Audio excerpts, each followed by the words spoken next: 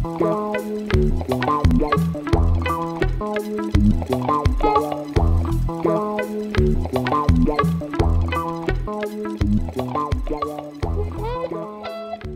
you, Mathieu. Thank you, all the organizers. It's over there. Okay, so I'll be indeed discussing different methods to infer or learn network from large-scale data. And I will insist on these networks to be interpretable, and as you will see, we'll discuss about multivariate informations and biological and eventually clinical data as well. But before I start, let me thank, in case I forget at the end, all the students and postdocs who worked on this topic with me over the years. So it started some years ago now with Paran, Séverine, then Louis, and more then Nadia, and more recently Vincent, Hongao, and Marcel. So what is network learning, network reconstruction? So as you know already, I'm sure, this is the problem of starting with some data where, for instance, some interesting variables, which might be gene expressions or all sort of data, as we will see in the lecture, are measured in different experiments. So you have a number of samples in rows and variable of interest in columns. And the whole idea is through some sort of method and typically algorithm, you'd like to reconstruct some graphical models of this data. So in fact, why do we want to build graphical models like this? Is because if you typically pick any variables or pair of variables at random, they will all or typically be correlated to some extent. So basically, you should draw a line between all these different variables, and that will give you a complete network, a complete graph, where all these variables are connected. But indeed, this is not really what you're interested in. What you would like to know is what are the direct connections between these variables. Most of these correlations that you observed in data, they are not due to direct connections, but rather indirect path between those variables. So that's the aim of the game. It's to learn the graphical models where all the links are direct connections. And when you do this, you may also be interested in trying to learn the type of connections between those variables, whether this is in particular causal or non-causal connections. So when it's causal, you'd like to put arrowhead on these edges, and when it's not, in principle, you don't have arrowheads, just edges, undirected edges. And in fact, most methods that try to learn this graph, in fact, they have to assume beforehand the type of network they'd like to reconstruct. So either a causal network, like in this example, where all the edges will be directed, or undirected network or Markov network. But obviously, if you assume it beforehand, you don't really learn this causal nature from the data, and so this is a kind of a problem.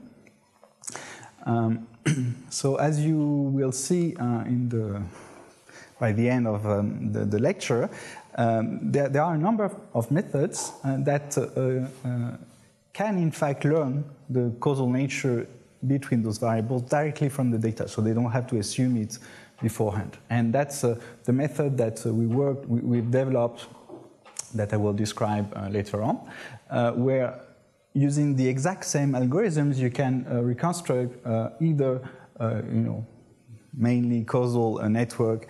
Here it's between the expression level of transcription factors. So that's indeed, we know that this is a kind of causal relations between those genes. Some are regulated other genes and not vice versa. And the exact same algorithm can also look at other type of data here that are protein contact maps. So here you in fact looked not at the expression level of some genes, like in this case, but here you look at the sequence of those genes that have been aligned. And if you have enough sequences, meaning 10 of thousands typically, you can learn from the covariations of some residues at given positions. When they covary, it typically means that they have something. They have some connections, and in fact, it maps onto the protein structure at the end. And in this case, the same algorithms that I'll describe later on, in fact, reconstruct a graph, in that case, a protein structure, without that tell you that there is no causality in this particular example. And here, indeed, naively, you expect that these protein-protein contacts that are more or less symmetric, although there are also exceptions that actually might be quite interesting. Okay. Okay, but before that, since this is a school, let's try to give you some background. So it all fits on one slide. How to learn graphical models from observational data. So I'll describe three main approaches. The first one is search and score methods, typically for Bayesian graphs. So here the idea is to maximize some score, which is called the likelihood, that I'll define precisely later on. And so in that case, you are able to compute this score, this likelihood, for any graph. So given the data, you guess some random graph, maybe to start with, and then you can estimate its score, and then you change this graph, flipping an edge or adding an edge, removing an edge, recompute the score, and then if this second graph has a higher score, it's more likely. So in principle, you will this way try all networks if you can, and then you pick the one or the few ones that have the maximum score. So it's a nice method. It actually works very well. Although obviously there are some issues, and the main issue is that as soon as you have more than 10 or so properties, nodes, you can't really enumerate all of them. And so in that case, you have to resort to heuristics. But these heuristics have been developed, and they work quite nicely, actually. Another restriction is that obviously at the end you only have directed edges. That's what I mentioned initially. You have to assume that the class of graph is a Bayesian graph, actually. So that's for the first method. Second method, yes? Sorry, are we allowed to interrupt? Sure. When you say the likelihood, do you mean the likelihood in a general sense? Because if you look at increasing the likelihood, the complete graph is going to be your best model. Okay, so I'll come to this point exactly in a few slides. Yeah. Okay, so the second method is quite different. It's related to looking at these correlations that we mentioned initially. So you look at the variance, covariance of different variables, and then so that defines your matrix sigma. And this matrix sigma, there is kind of a magic trick. We said all the nodes are connected, so this matrix sigma is kind of full matrix. But when you invert it,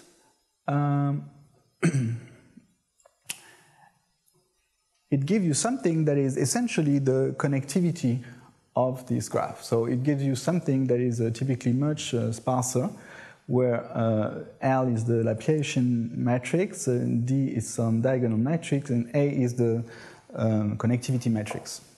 So the inverse of the variance covariance matrix gives you essentially the contacts.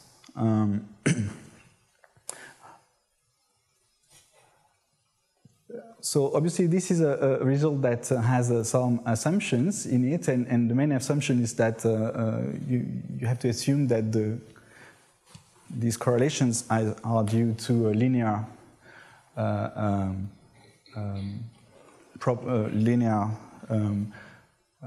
coupling between those variables.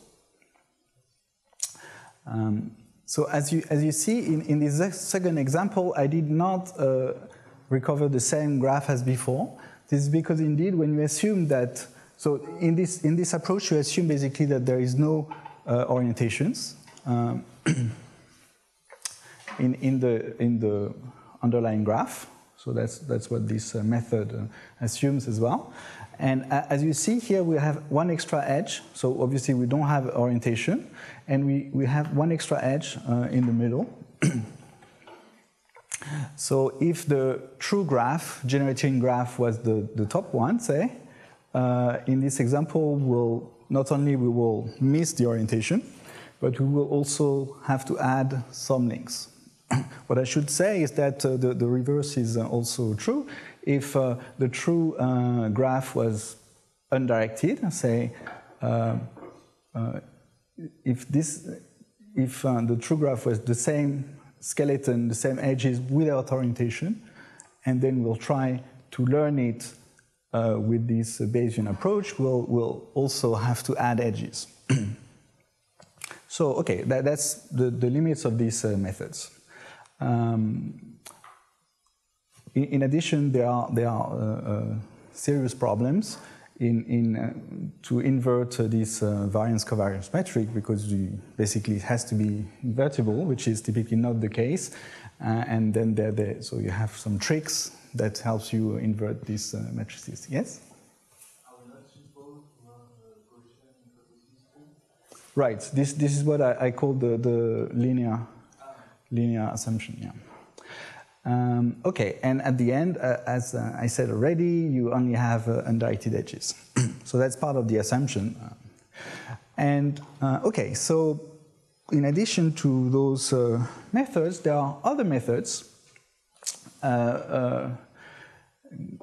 called the constraint-based approach that have this nice property to, in principle, being able to recover a much broader class of graph.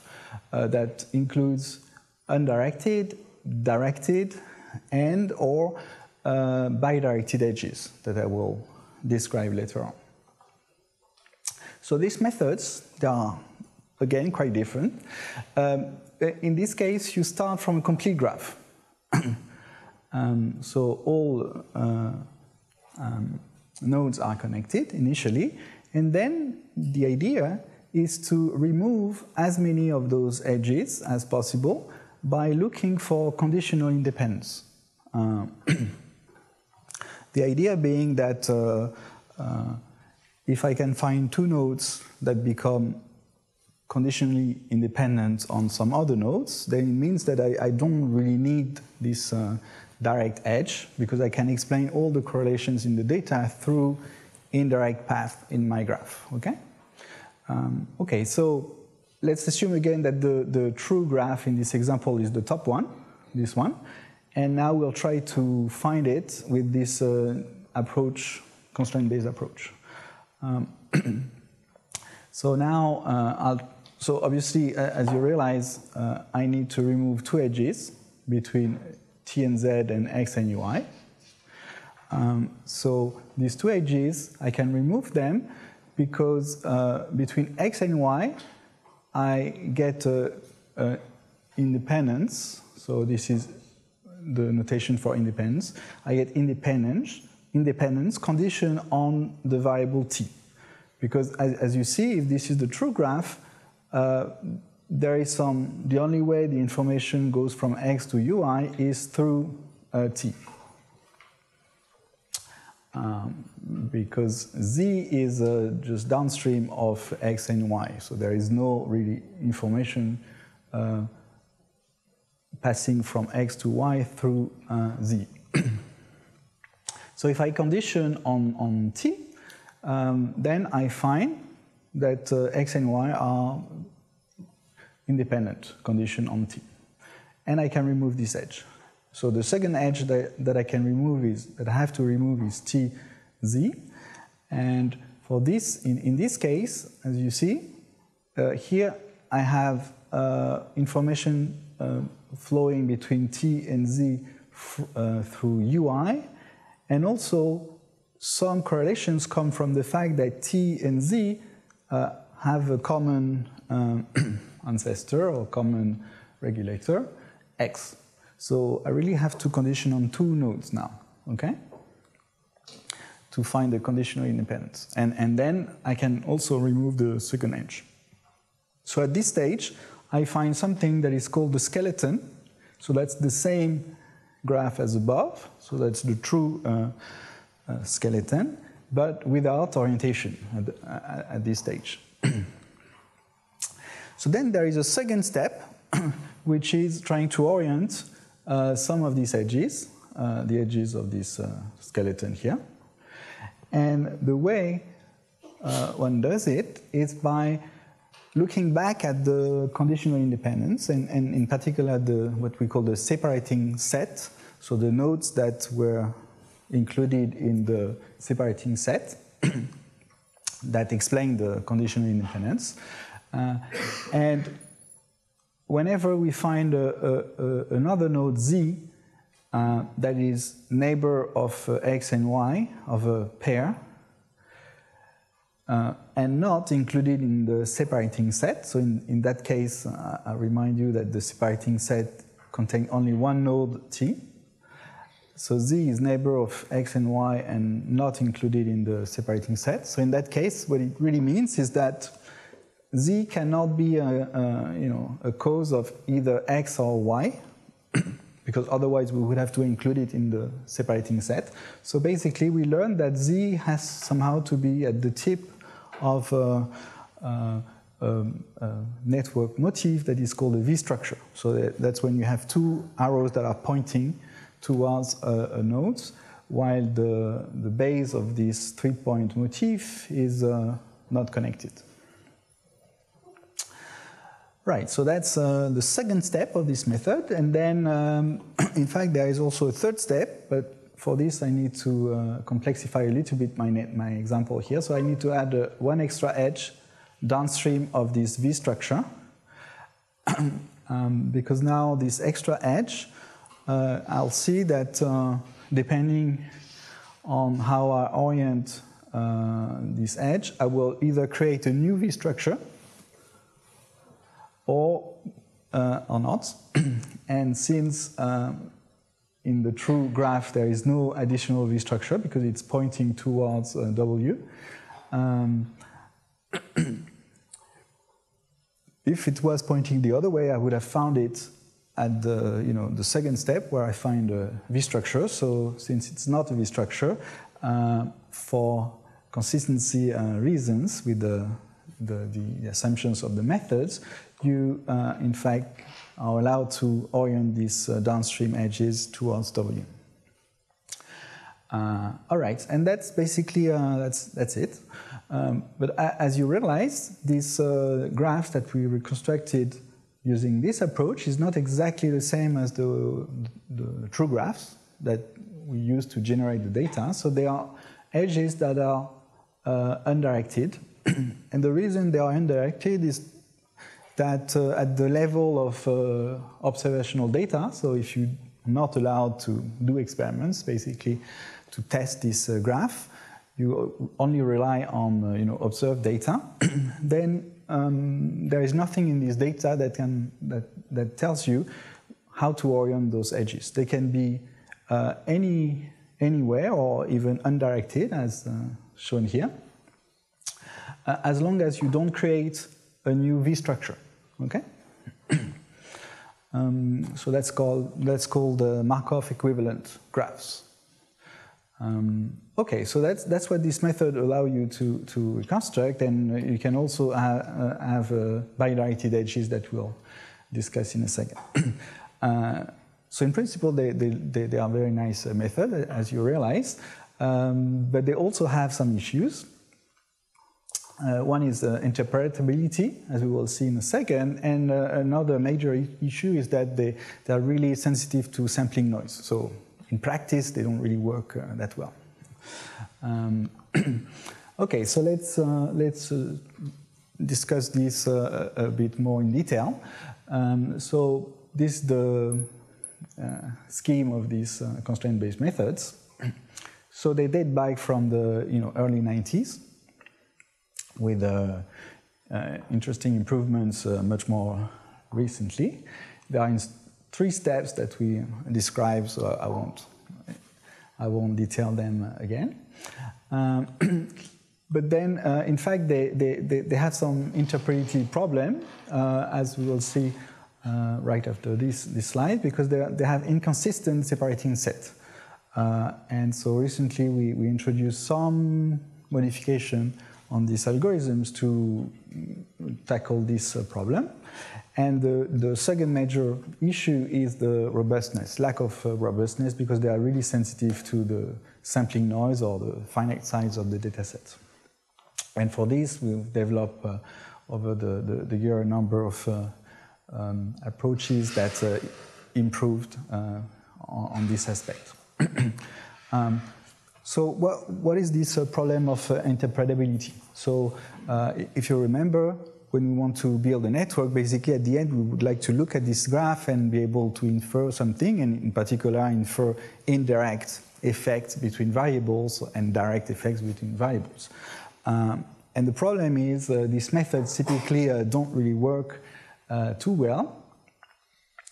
The reason is that when you're pruning, in the first step, you're pruning this graph, so you're removing edges based on, finding this conditional independency. But you're pruning this graph iteratively.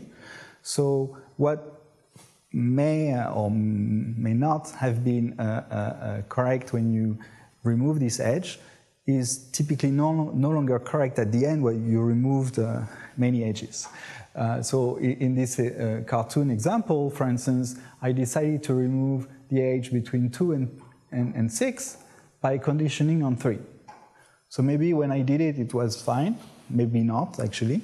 But at the end of the day, when I removed most of these edges, clearly I can't explain the conditional independence between 2 and 6 conditioning on 3 looking at this graph, because there is no path, indirect path between 2 and 6 through 3. So although statistically it's kind of correct, the decision that I made early on, I can't really see it on my graph. That's kind of a problem. The main problem can also occur at the orientation level. For instance, I could have removed the edge between 3 and 6 by conditioning on 1. But then, when I look at my final graph, I realize that it's something wrong, because 1 is really downstream of 3 and 6, so in principle, it shouldn't work. All right, so that's the issue. So what we propose to improve on this is to sort of iterate this algorithm. So once you've done it once, the idea is you go back to the beginning, or maybe to the step where you remove the edge without conditioning. So without conditioning is not much problem. So here there is all the edges that I need to condition on something to be removed. So now I will try in the second iteration, I'll try to remove these edges, but condition on the fact that I'm allowed to do it from the first network that I found in the first iteration. Okay, so I can enforce this consistency either at the level of the final graph including orientation or also at the intermediate graph without orientation. So there are two strategies to do that. It's difficult to say which one is the best. It really depends on the case-to-case basis. Okay, but that's basically guarantees that at the end you obtain something that is consistent, that you can look at and try to infer, interpret in some reasonable way. And obviously for applications, as you will see eventually towards the end of the talk, that's exactly what you want. You want to be able to infer something from this network reconstruction. Yet, once you fix this problem, there remains a serious problem, which is the robustness or the lack of robustness against sampling noise. But before addressing this point, let me define a bit in more detail the class of graphs that we are interested in. Yes? Slide, yeah? Can we do this when you have a lot of nodes, for example, thousands, because I suppose it's time consuming, such as a Bayesian graph? Yes. No, that's a good point. So there are different questions. Even for this approach,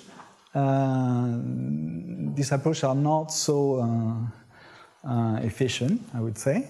On paper, they are. I mean, there are theorems that tells you that in typical case, this is a kind of a polynomial algorithm. In the worst case, that's exponential, but it's not so. The point is when it works, when the method is correctly reconstructed some graph, it does it rather fast typically. When it gets lost, and we'll discuss that in more detail, it's not only giving you a wrong graph, but it also takes forever to rebuild this graph. Yeah. Yes? You also have some condition that guarantees that you always end up with the same graph, so there's some kind of uniqueness of the best solution, or it depends really of the order you. Right. So yes. So there is a problem on the order, but that was fixed in this paper. So actually, for 25 years, it's quite kind of amazing. This method was really order dependent. So if you will relabel your variables, you get a different answer. People even use that to try to probe the robustness of their reconstruction. But yeah, so there is a small, simple trick that make it fully deterministic. So you always get the same answer, whatever the names or the order of your variable. Okay, so the graph we'll be interested in are this very broad class of graph that can contain three types of edges: directed, undirected, directed, and bidirected. So we already learned about these structures that are these 3-point motifs with two arrows pointing towards the middle node. Now imagine I add a fourth node, W, but W has the same V-structure statistics with UI and Z. So it means that Z and W are independent, and yet they are both connected to UI. And so basically I need to put two arrowheads pointing towards UI. UI is not the cause of W nor Z. So as you see in this new motifs with four nodes, I have two V-structures that basically share the middle edge. And what it means is that everything looks as if there was unobserved, unmeasured variables L that basically is the cause of both Z and UI. Okay? So in principle, these graphs, they also allow for these latent unobserved variables to be inferred through the causal relations they create on the observed variable Z and UI in that case. Okay, so the reason these methods have some lack of robustness, as we said, is they are twofold. So the first reason, as you realize on this cartoon, with these 3 steps, is that we start, as we said, from the complete graph, so we start really far from the final graph, which is hopefully very sparse. So basically, along this process, we need to remove almost all edges. And so there are many decisions to be taken, and along the way you'll make errors, inevitably.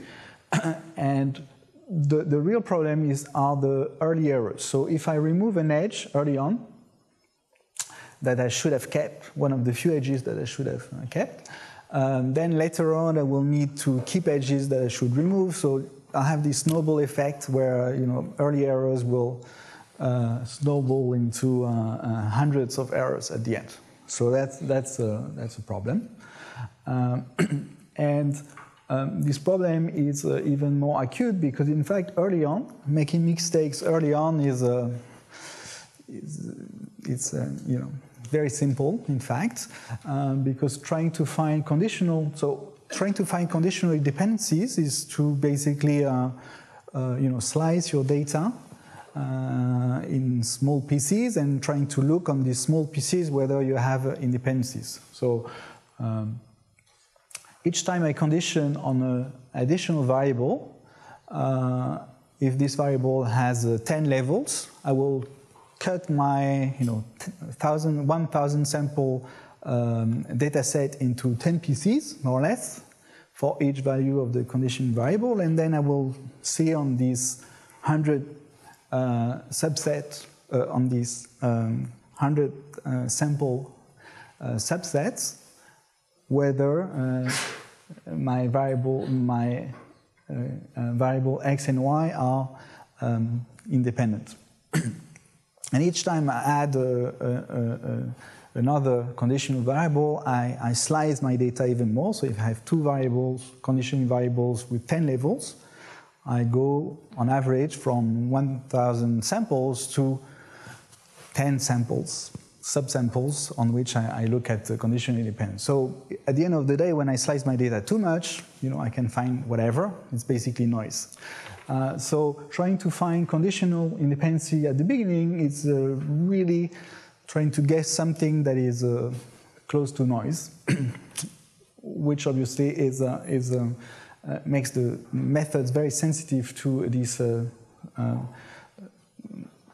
sampling noise and finding size effect.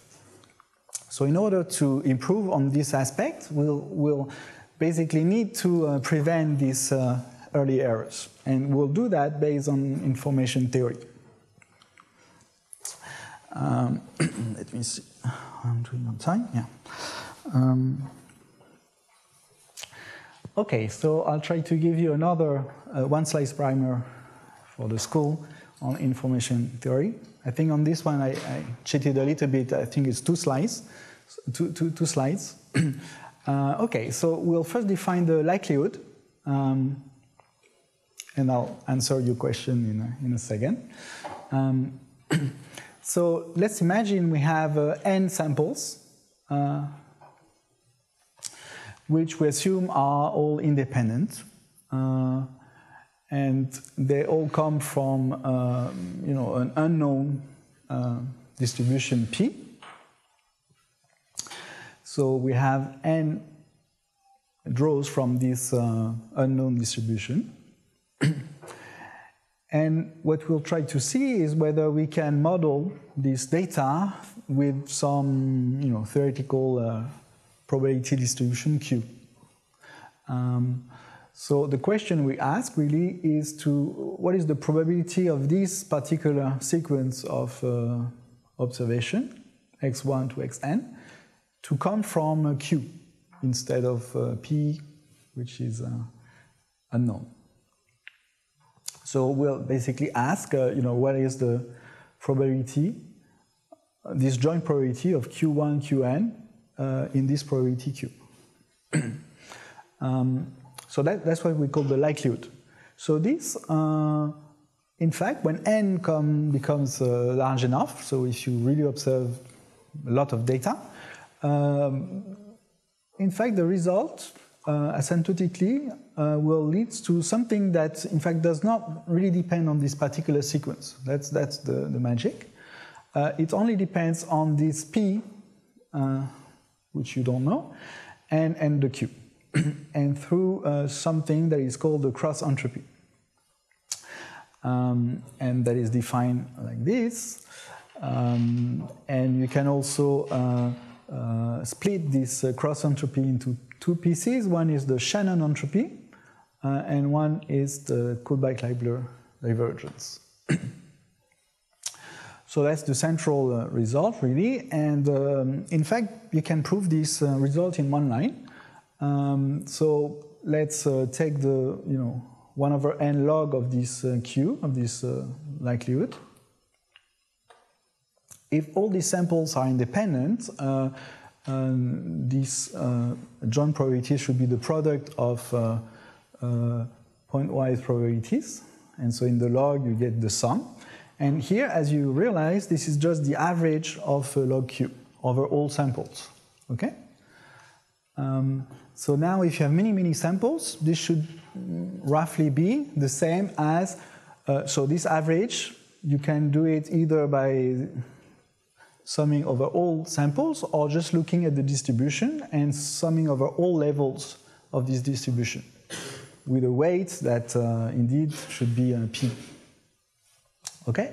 So when in the asymptotic limit, when n is really large, this should be like this. And so this is basically the result here. Yet, this is really only asymptotically correct, so that you really need to go to a very large n. When you don't, and typically we're not in this limit. So if,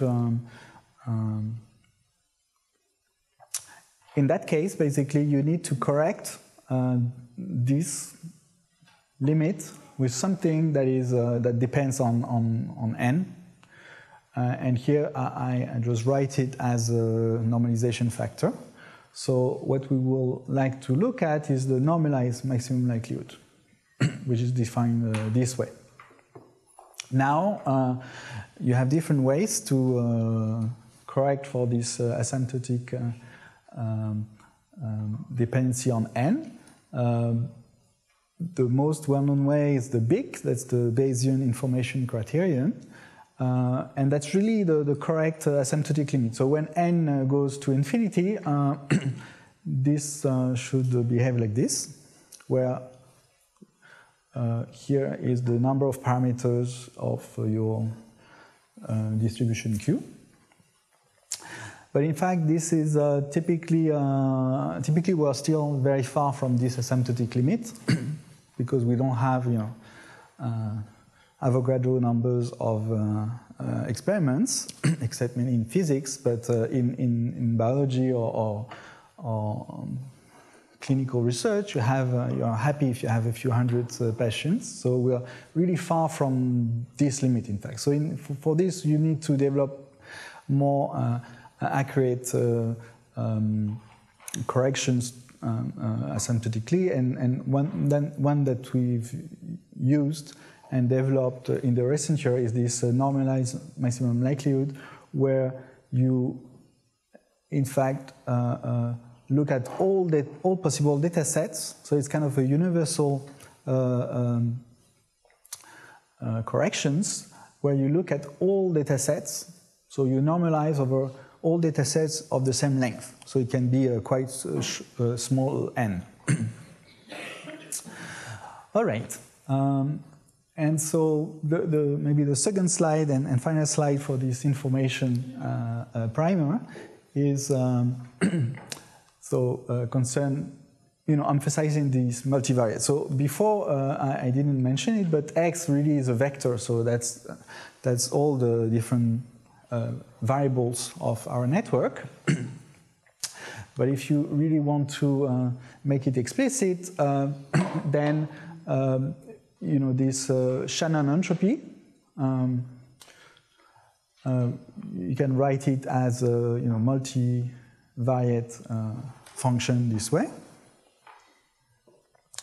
And that's the definition.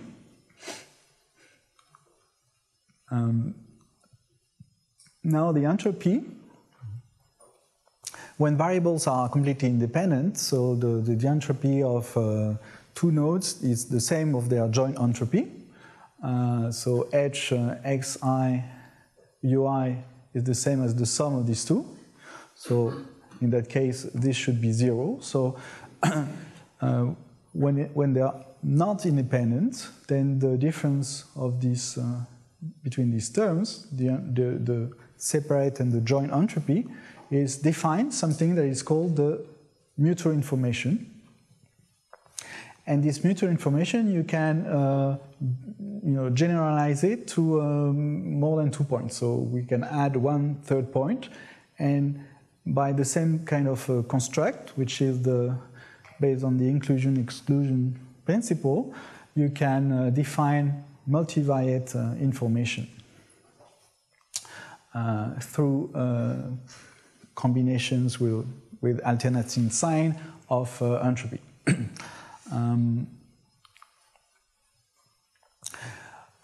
One can also define conditional entropy. So if so maybe I should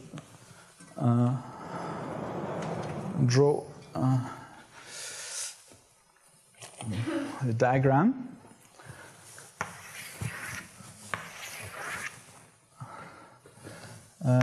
So that's my two variables, x, y.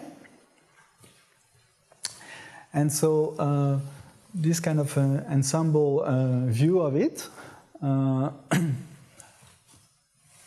my cycles are the entropy of the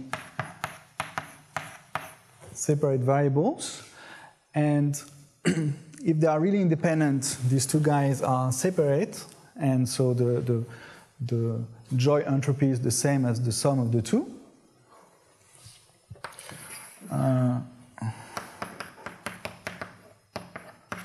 Okay. But then if they overlap, the overlap is this mutual information. Okay. And then, as I see, I can also define what is called the conditional entropy. Sorry. Yes, it's correct. Sorry.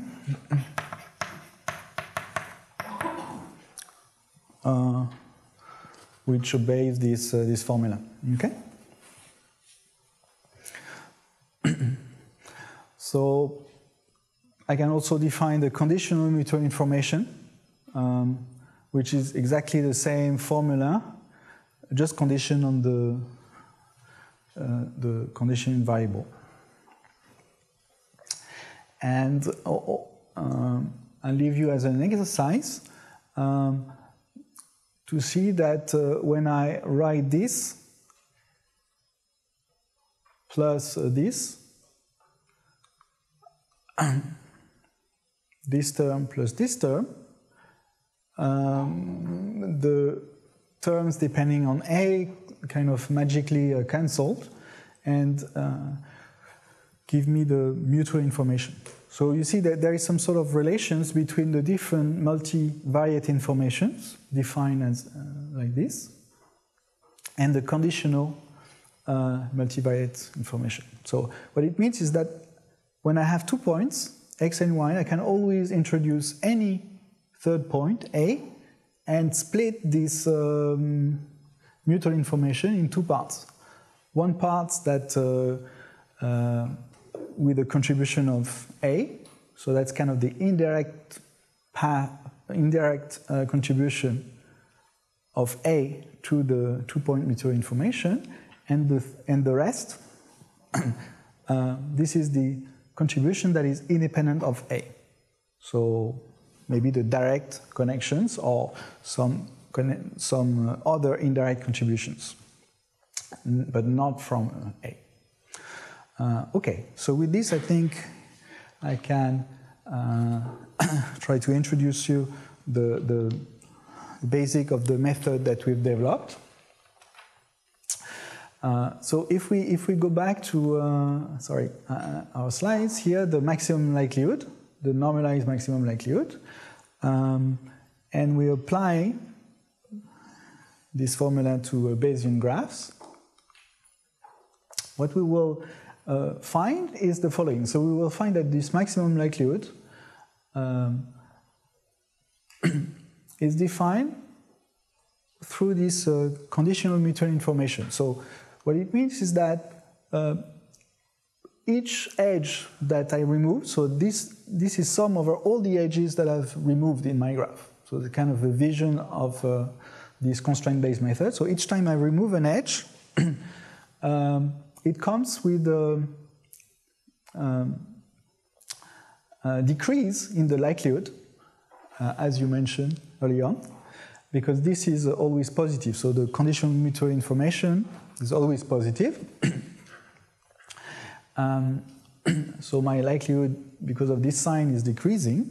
But that's only true in the infinite data size limit. When it's not infinite, then in fact these corrections, this normalization is decreasing even faster. So what it means is that really my likelihood is not decreasing, it's increasing, okay, when I remove edges because of the finite size of the data set. So, but obviously I'd like to remove all the edges for which this conditional mutual information is as small as possible. If I pick an edge, a very important edge, I have a huge cost here. If this is very far from zero, I have a huge cost, and so this is a very bad idea to remove an essential edge of my graph. So what I'd like to do is to remove all the edges, the useless edges that have very small contribution, close to zero. Okay, and that will even though they are still small and positive, that won't decrease my likelihood because of this normalization. All right. So the idea of our approach is the following: using these relations between multivariate information, for each pair of variables x and y, what we will do is we will try to find the strongest contributors to this mutual information. So we'll find the one that is the strongest, so that has the largest 3-point mutual information. And then we subtract this contribution of A1 to the initial 2-point information. So that will give us something like a conditional mutual information. If there is only one indirect path, this should be close to zero after I subtracted this 3-point contribution. But if I have several indirect paths, although this is, I believe, a strong contribution, so this is not noise, this is real information in my data. What I found is that this is not enough to explain all the dependencies between x and y, and I have, I have some residual conditional mutual information that remains. So at this stage, I can try to find a second best contributor and subtract it, condition on the first one, and then I can just iterate this. And the idea is, eventually the goal is the same, is to try to find conditional independencies, but not randomly by just picking some odd combinations of variables that just happen to cancel this conditional mutual information, but really by collecting significant contributors that are not noise, one by one, until maybe I find conditional independencies, but I don't know initially. So I can still find strong contributors without getting independencies at the end. Okay, and so then I have to decide whether this is small enough. And for this, basically, I just have to include these finite size corrections to my information, conditional information. So basically, I can put this into my exponential up there, and that amounts to including some correction. In the big formalism, it's of the order of log n over n. And so this is kind of my finite size corrections to mutual information. This is always positive, but when the corrected values becomes negative, it means that basically I have found something that looks conditionally independent, given the data that I have. So that's when this is negative. When this is positive, when this corrected conditional mutual information is positive, then I keep the edge, but I have some sort of, it gives me some sort of confidence of keeping the edge on this graph. So I can define something like a edge-specific confidence ratio that comes from the probability to remove this edge in the graph. Okay, so that's the sum up of our approach. So again, it's a kind of conditional, a constraint-based approach. So you start from a complete graph, you prune as many edges based on conditional independencies. But these conditional independencies, we try to find them in a robust way. And then we have to orient. So the orientations, they are based on the sign of this 3-point information. So unlike 2-point information or 2-point conditional information that are always positive, 3-point information can be positive or negative. When they are negative, it means that this is really not a contribution. And so it means that you found some kind of V structure. So that's how we orient the V structures based on the sign of this 3-point information.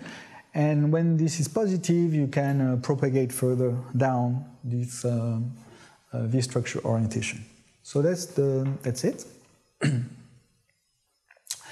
So before we go to some applications, let me show you how this method performs on benchmark. So when we actually know for sure how the data was generated, and that's 3 benchmarks here. So these are 3 benchmark of increasing difficulty. So the first one here is a simple graph with about 500 parameters. The second one is a bit more difficult graph with 1,000 parameters, and the last one is kind of tricky graph with 100,000 parameters. So our method, MIC, is in warm color here. The shade of color corresponds to the presence of latent variable. So basically, we generate this data with a Bayesian graph, but then we hide a fraction of these nodes, so from 0 to 20% of these nodes in this example, and then we try to reconstruct this graph by hiding some of the generating variable. So as you see, so on top is a F-score. So F-score is kind of a compromise between precision and recall. So when you have a F-score of 1, it really means that you reconstructed this network perfectly. So we're not quite there, but not far actually for this simple graph. And as you see, when you hide more and more variables, you do worse, but not that worse actually. So we can indeed reconstruct graphs where some of the generated variables are hidden from you, so are not observed, and that's obviously important because typically in some applications you never observe all variables. And in blue colors, this is the state-of-the-art constraint-based method, not using information at all. So as you see, for simple graphs, eventually it catches up. I mean, we obtain almost the same result. But as you see, this is in log scale, so that's the number of samples you allow yourself to look at. And basically, you need almost 100 times more sample to reach the same result. So what it means, obviously, is that looking at information in the data, you gain a lot as compared to just randomly trying to find conditional dependencies.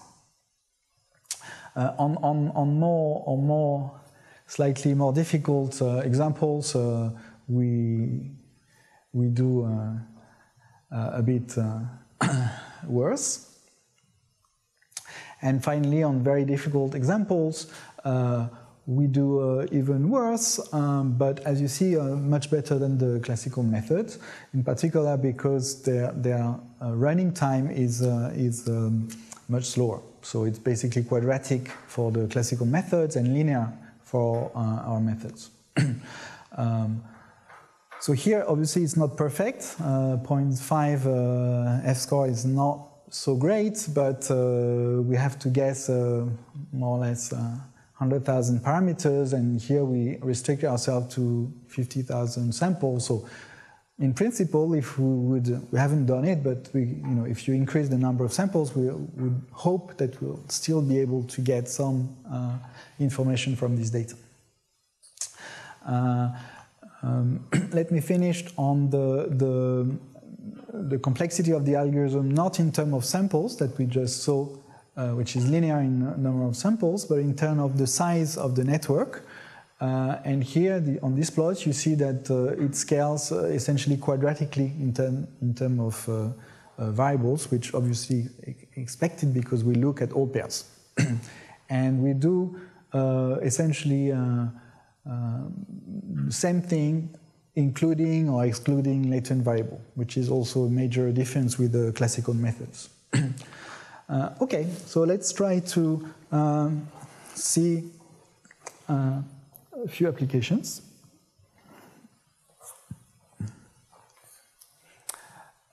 So this first example comes from datasets from this cosmic database. So this is a cancer dataset, and that's an interesting dataset because here it gives you information on the mutation, expression, and ploidy of the cells in different tumors. So we have about 800 samples, which is so that corresponds to patients, yeah, breast cancer patient. And we look at more or less 90 genes. So this is the graph. So the green dots corresponds to expression nodes. So they are the expression of the corresponding genes, about 90 or so. And for the same genes, we also have the mutation. So as you see, the mutations, they correspond to the yellow dots.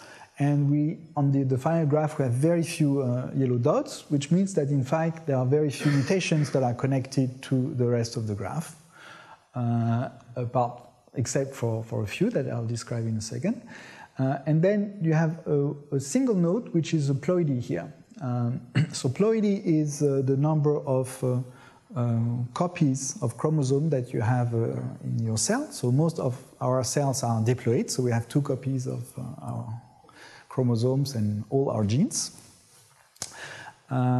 Sometimes during tumor progression, some cells can become tetraploid, so they have 4 copies of all their chromosomes. you can typically you have just a few of these cells in a tumor, but the problem is that under treatment, these few cells, they are typically much more likely to find a way to resist the treatment. So they have 4 copies of all their genes, so basically they can do a lot with their genome. They can cut pieces and glue pieces together. They can really get rid of all chunk of DNA in their tetraploid genomes, and this give them a lead on finding a way to resist treatment. So typically, although there are very few cells initially under treatment, it's almost as if the treatment, the drug, chemotherapy, would select those clones that will eventually resist the treatment. So eventually, you can have a serious problem, because now your initial tumor that most of it responded well to treatment, so all the diploid cells were killed by the treatment, but then the treatment also selected the problem that eventually might resist treatment and leads to metastasis. So in these particular examples, about half of the samples comes from had gone through a tetraploid stage. So as you see, tetraploid should be 4. This peak here is not quite at 4, as you realize, and this is due to this genome instability. So tetraploid cells, they kind of become unstable, their genome become unstable, but clearly you can see there are still 2 populations of cells here. Okay, when you look at the correlations between the ploidy of the tumor and the expression of genes, you see that many genes are affected, either overexpression or underexpression. But then, as you see in the graph, in the reconstructed graph, you see that ploidy is not directly connected to most of this gene expression. So that's exactly what we mentioned initially. So these networks, the idea is to disentangle direct from indirect effect. And here it seems that most of this effect that you can observe is not directly linked to ploidy. And except for one, which is actually well known in the literature, so that makes complete sense here. So what we observe is that the ploidy affects the expression of many genes, but through an intermediate node, which is the mutation of a particular gene, p53, which I'm sure you've heard of already, which in fact plays, among many things, the role of ploidy checkpoint keeper. So, as when your p53 is not mutated, that function properly, then the tetraploid cells will be eliminated from the tumor.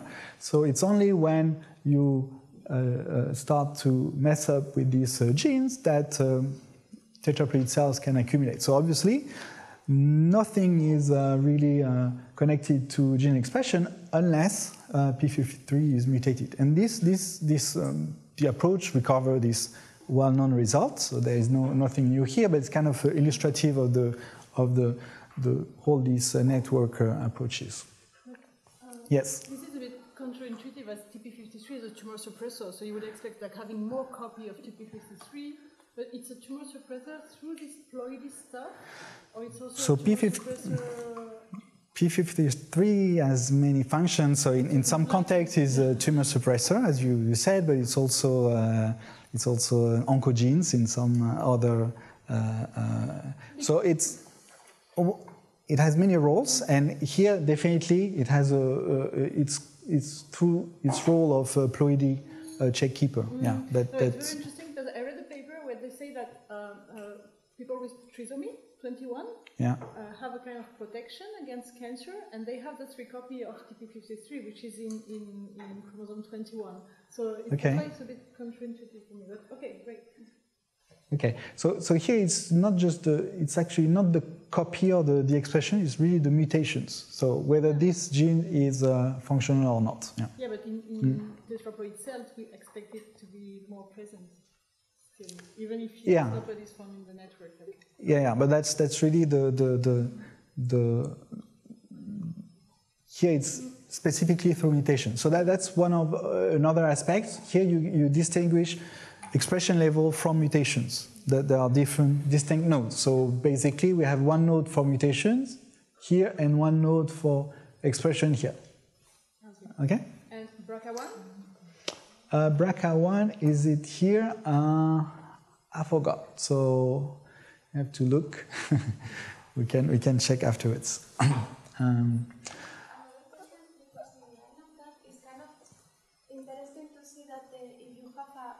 Copies of all of the genome with several genes that are also not like P53, there are others that are tumor, like bringing tumor into the cells. If you have 4 copies, then you don't have the.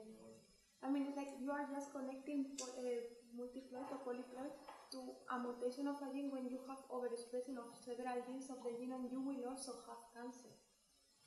So why you don't see polyploid linked to other genes that are causative of cancer in overexpression? I'm not sure I follow your question exactly. Here, what I can produce cancer. Yes. So yes. you are just connecting ploidy with a mutation of P53. But not with genes that overexpress produce cancer. But you are saying that the polyploid is 4 times all of the genes of the genome. Yeah. So there should be thousands of genes there that are causative of cancer, but you are not getting any other connection. You just do a mutation of one. Yes. So the mutation, what I was trying to emphasize is that the mutation of P53 basically allow these tetraploid clone cells to be around. Otherwise, they are eliminated by these ploidy checkpoints. So if we didn't have ploidy checkpoints, during development, each time you duplicate your cell, you have to replicate your genome. So each cells at each replication goes to this tetraploid state. If it doesn't segregate its 4 copies into 2 separate diploid cells, you're in trouble. So there is this checkpoint, ploidy checkpoint, that is very important, that plays its role as it should at each cell division.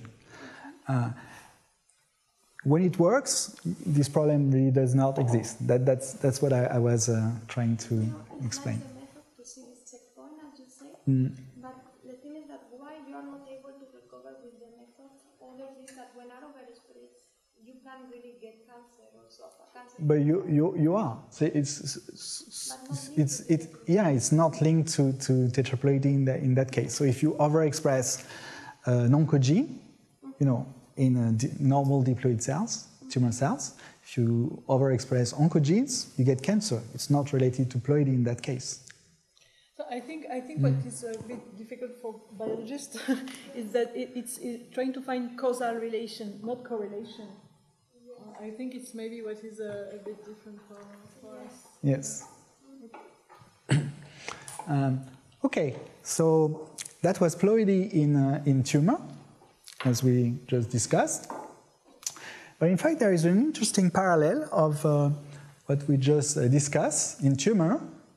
So, this dynamics of tetraploid tumors in the course of cancer progression and treatment. And, what happens on much longer timescales. So this occurs over a month or a few years. But on much longer timescales, on evolution timescales, so here we are talking about 100 million years, there is this kind of dynamics is mirrored by what happens during evolution, where you definitely had, success stories from tetraploid species. So in particular, all vertebrates, including us, we all descend from a single species that underwent whole genome duplication twice, actually, almost 500 million years ago. And so there is argument in the field, but there is roughly the same idea that these tetraploid species, in fact, initially they have many burdens to overcome, and typically they are eliminated by evolution. But from time to time, and possibly related to major environmental changes, these species have a way around some sudden changes in the environment, and they are kind of much better at resisting, for instance, major extinction events. It's kind of a hypothesis still, but I think it's rather likely. So, in fact, when you look at the tree of life, so this is another topic of interest of the group here, and so we studied that more than 10 years ago. When you look at the tree of life, indeed, many species, eukaryote species, underwent these whole genome duplications. Sometimes they're in their past. So, for instance, for vertebrates, we just said it, we had these 2 rounds of whole genome duplication about 500 million years ago. Fish, for instance, most of fish, current fish, extant fish, all comes from a single species that underwent a 3rd whole genome duplications about 300 million years ago. You see that plants are very good at accumulating whole genome duplications, even protists and invertebrates also. For instance, recently there was this discovery that there was a whole genome duplication before the split between scorpions and spiders, for instance. It's almost as old as the one in vertebrates. So if you're interested in this, okay, and so the whole idea was initially hypothesized by Susumu Ono, a geneticist, in the late 60s, in fact, and for 40 years or so, he was kind of not really taken seriously, although eventually now we all agree, I would say, or almost all agree that he was right.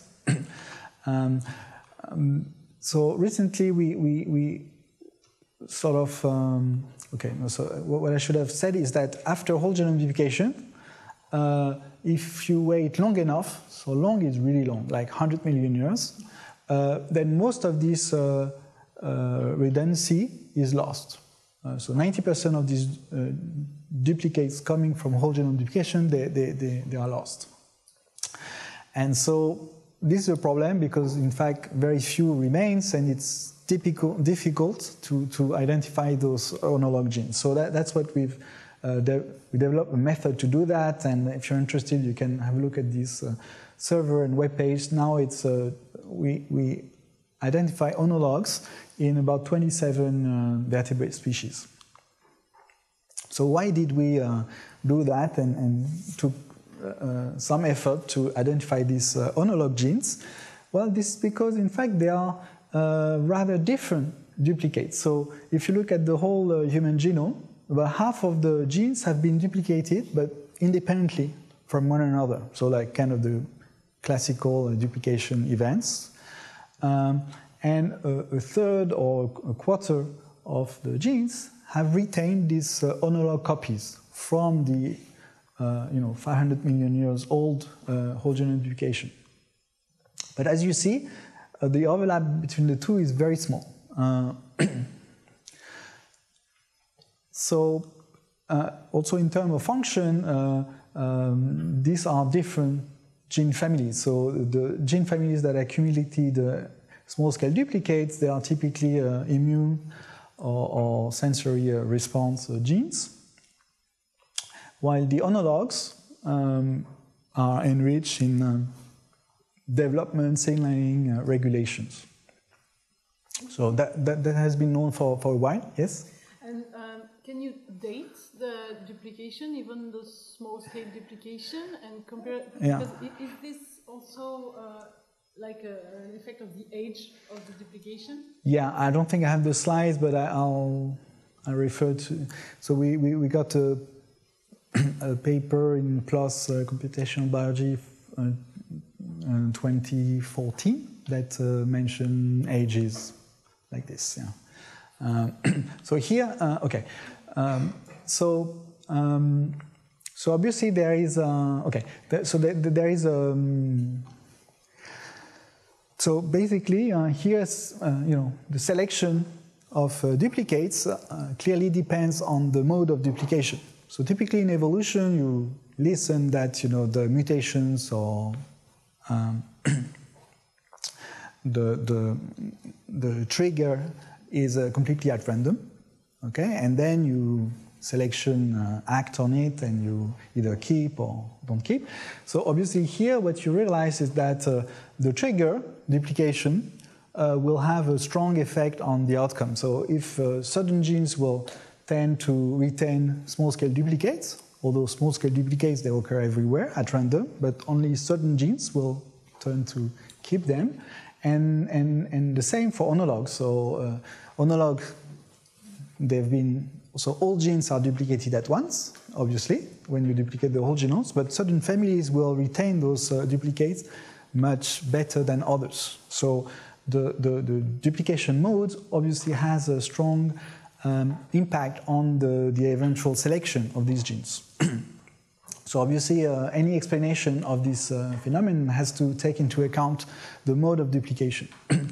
And what we found, so that's the paper I was mentioning, what we found is that the retention of homologs is related to the susceptibility to deleterious mutations, and in particular dominant mutations.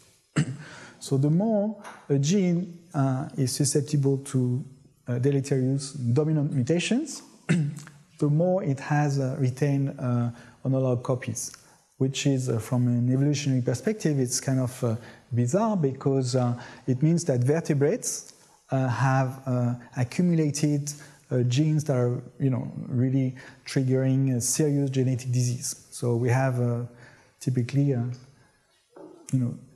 3 or 4 times more of these genes than invertebrates, for instance. So although we don't have that many more genes than invertebrates. So we kind of retain the problematic genes, and what it means is that to make a long story short, what it means is that the retention of homologs is not based on adaptation. So adaptation works for SSD. So for the immune and sensory response, it's really adaptation. It's because keep having multiple copies of certain genes make you fitter for in the immune or sensory response context that you have accumulated these small-scale duplicates. For homolog duplicates, it's not that. It's not because it makes you fitter. It's because it's a problem to get rid of those genes once you've had a whole genome duplication. And so you tended to retain the genes that are the most problematic to get rid of, because when you mutate them, basically you get cancer, to be kind of oversimplify this idea. Okay. And we also discovered that it's really related to the dominance of these mutations.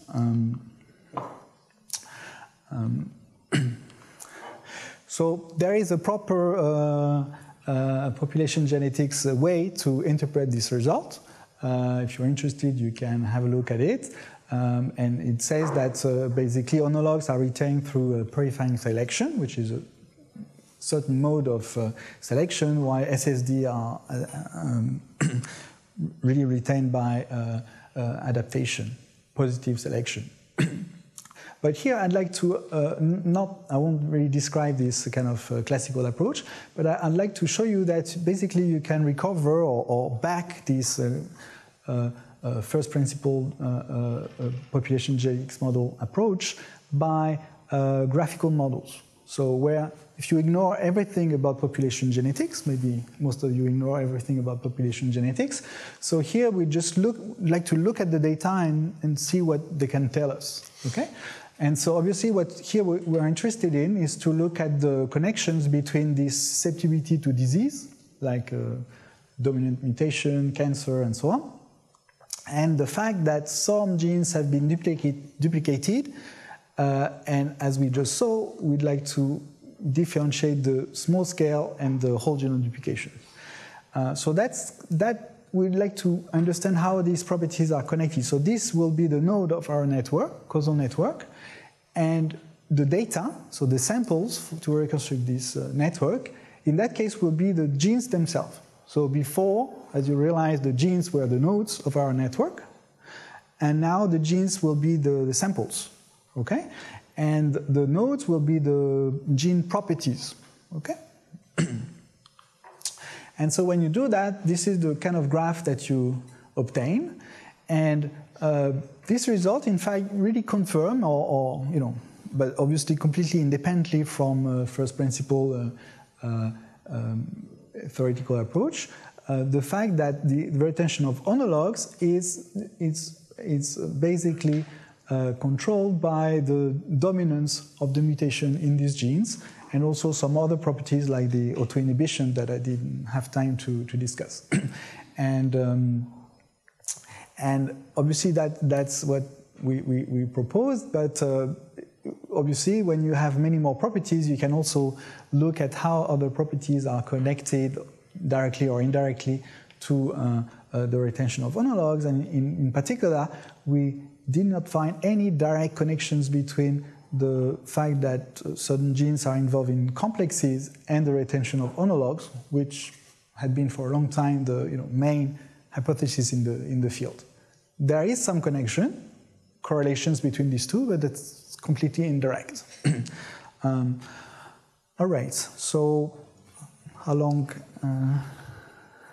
do I still have? So I'll try to, in the last few minutes, I'll try to go to more complex example, in particular clinical data. So everything I said so far concern kind of simple data sets where all the data was discretized, either discrete or discretized.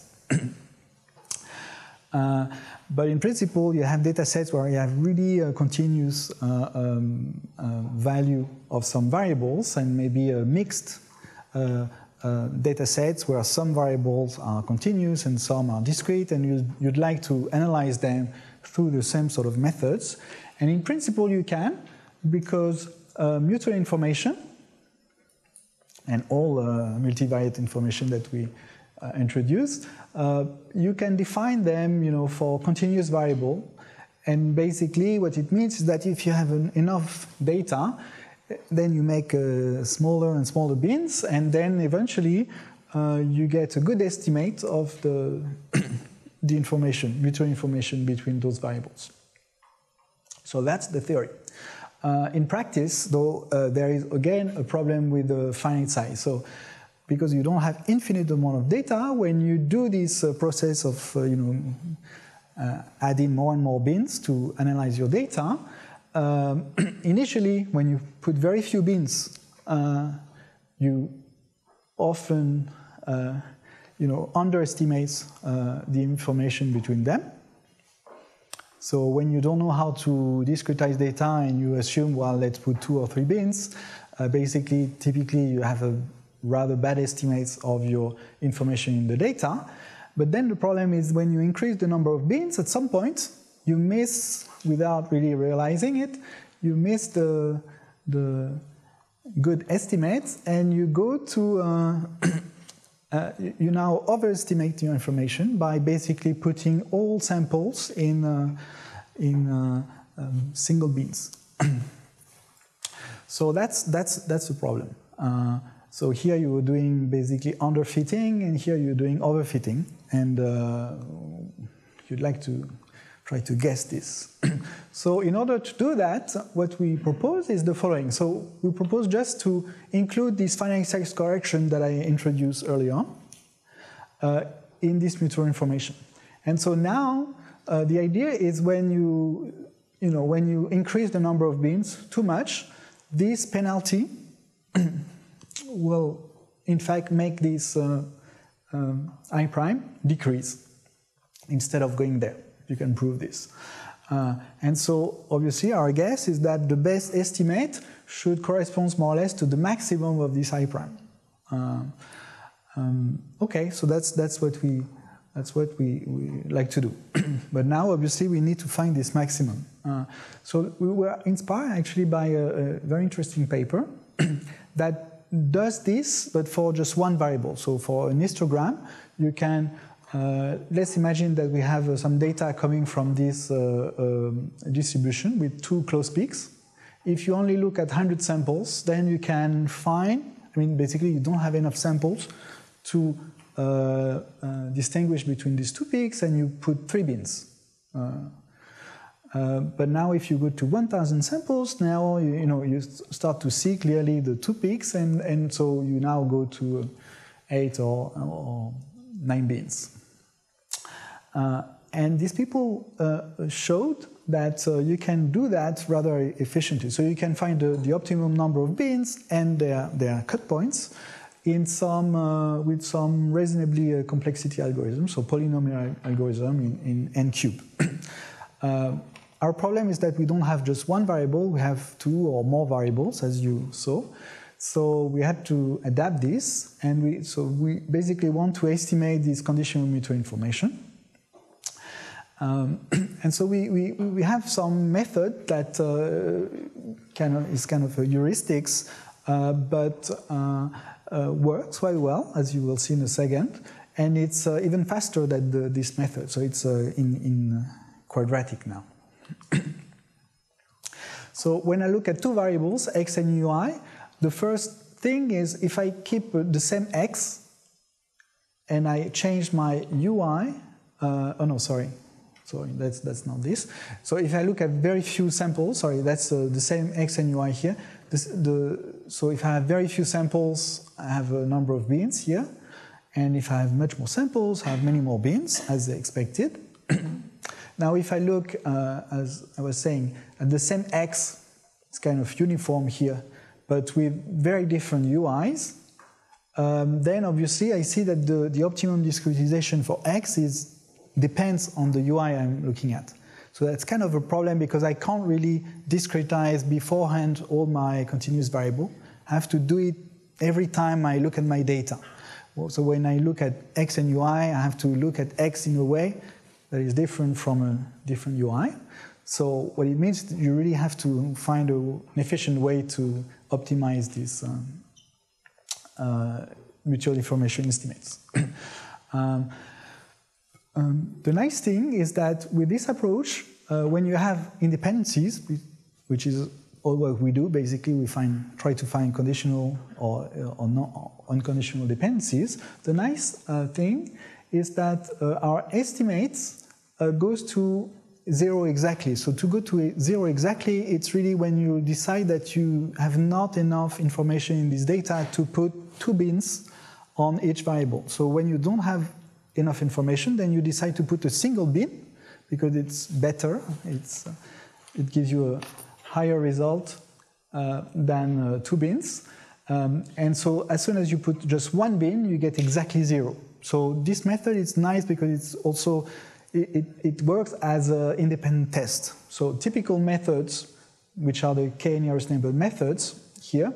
So you have a hyperparameter that varies the results slightly. So they work very well too.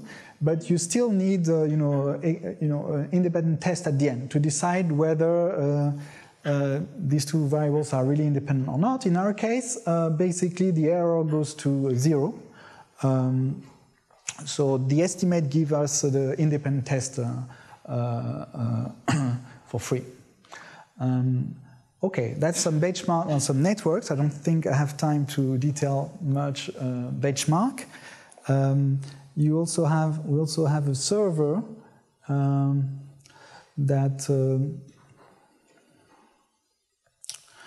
allows you to do it with your own data. So you have a bunch of options. So you have to pick your datasets. You can upload additional files to better display. You have a confidence cut related to the confidence ratio I mentioned earlier. Okay, and then you run your dataset. So it's pretty fast, but still I have to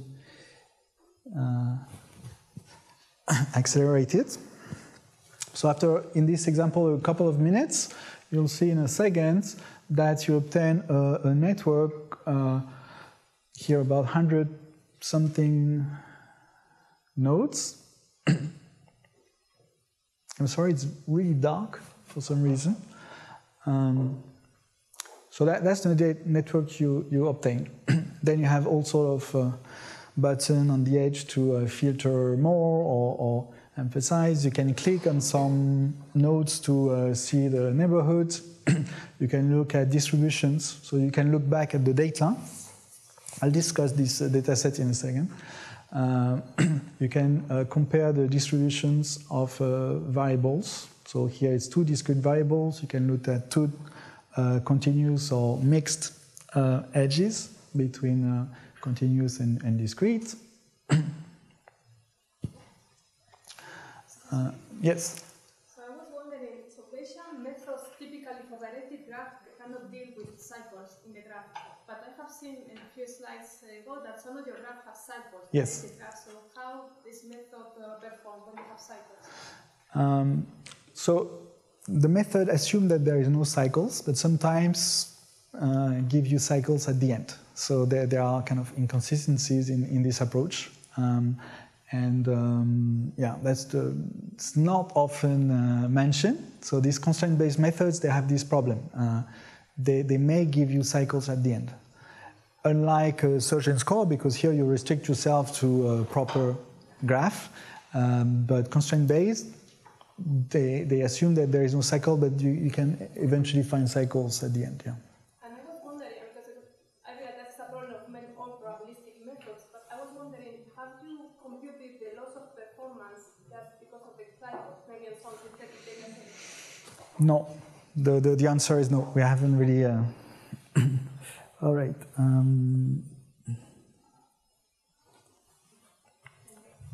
Okay, so that's the graph that we just saw. At the end of my time, yeah. So I'll finish with this example. So this is the cancer data sets from the Institut Curie. So there are many variables that have been. So these are data collected from medical records of about 1,200 patients from the hospital.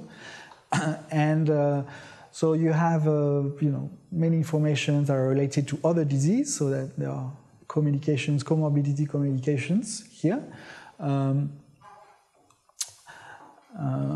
Okay, so that's kind of complex network. So initially what you have to find is that the obvious, you recover what is known, the obvious, let's say. So the number of communications obviously is defined by the other so the number of comorbidities, the other disease that this patient may have, is obviously connected to the other disease, as expected. The metastases are connected to the organs where these metastases occur, and so on. You recover the obvious connections between, BMI and age, and so on. Metastasis and survival. So all the obvious connections you recover, but there are also there was also unexpected results. For instance, in this example, the center node, which is related to the hospital where these patients were treated, was not really expected to be a major node in this network, but that's actually the most connected node. So there is clearly a bias on the hospital, and this is due to different things. So these patients have different clinical profile. So this is both hospitals are from Institut Curie, either in Paris or Saint-Cloud. But clearly the patients have been selected on slightly different criteria, and this obviously shows up in the statistics. This is also due to clinical practice. These medical doctors are not the same, so these patients are treated differently. Doesn't mean they are treated worse or better, but basically differently, and this obviously shows up in these graphs. One interesting thing we found is that there is a continuous variable, RCB, which is, we realize the best prognostic score that will tell you whether these patients will eventually have a metastasis.